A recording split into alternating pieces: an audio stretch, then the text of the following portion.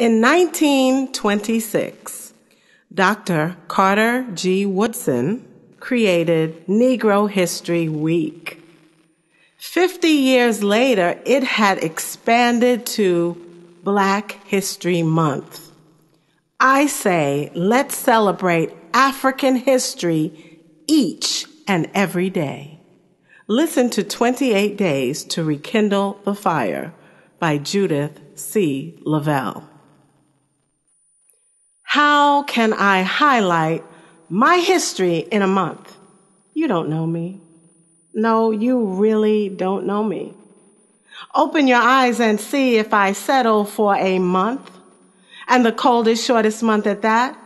I couldn't possibly tell you of all those strong Black men and women like Imhotep, first father of medicine, born 2980 BC, or of Queen Hatshepsut, a royal, who launched a women's liberation movement over 3,500 years ago, or of Muhammad Touré, builder and ruler of the magnificent Sangay Empire, or of Makeda, Queen of Sheba, mentioned in 2 holy books, or of Zenobia, one of the richest women of the East, or of Bilal, first holy man of Islam, or of Queen Nzinga. Her powerful armies kept Portuguese invaders at bay for more than 50 years.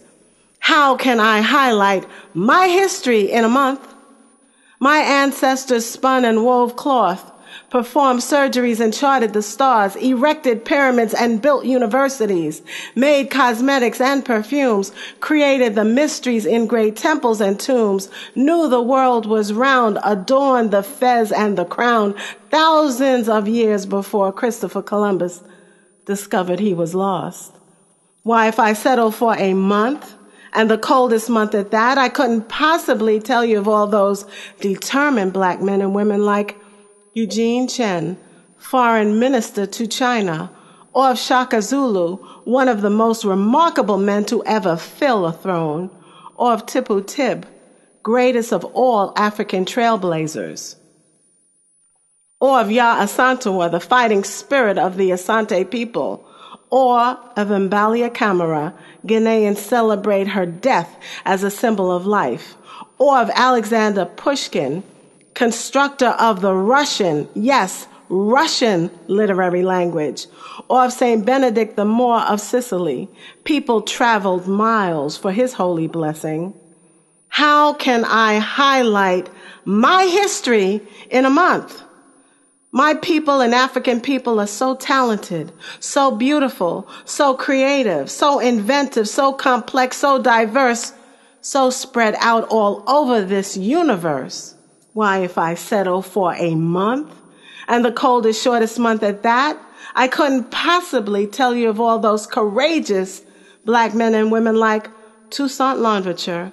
Under his skillful rule, Haiti rose out of chaos, or of Mary Ellen Pleasant, a businesswoman instrumental in changing biased laws in San Francisco, or of Vicente Guerrero, freed his country, Mexico, then freed the slaves, or of Jack Johnson, the fighter who knocked out the notion of a great white hope, or of Prince Hall, a Barbadian, founder of the Prince Hall Masonic Lodge, or of Elizabeth Jennings, challenged the public transportation system by refusing to move 100 years before Rosa Parks, or Bessie Coleman, first Black female to become a licensed pilot. How can I highlight my history in a month? I am a child of the world's first people, a descendant of Lucy, the offspring of the great ancient Africans whose kings and queens ruled the Nile in style. Oh, yes, they did. Why, if I settle for a month, and the coldest, shortest month at that, I couldn't possibly tell you of all those exceptional Black men and women like John Rock. In the 1800s became not only a dentist, but a medical doctor and a lawyer. Edmonia Lewis, born of a Chippewa mother and a proud African-American father, her artwork is forever free. Or Chevalier de Saint-Georges, great violinist, pianist, poet, composer, actor, and more. Or of Granville T. Woods, he dedicated his life to developing a variety of inventions to improve railway safety. Or of Arthur Schomburg, born in San Juan, Puerto Rico, he collected evidence of our great black past. Or of Henry Box Brown, who literally shipped himself to freedom via U.S. Express Mail. Or of Madam C.J. Walker, who made millions working the kinks out. Or of Ralph Ellison, author of an American masterpiece. He wrote, "I am an invisible man simply because people refuse to see me." How can I highlight my history in a month?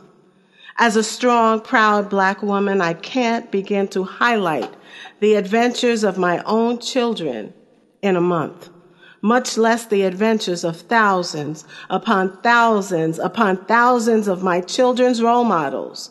But what I can do in 28 days, 29 in leap year, is build a fire amidst the cold, and each year rededicate my life to the rekindling of that fire that will burn deep down in my soul with great intensity, brilliance, power, and pride, not just for 28 days, 29 in leap year, but 365 days a year.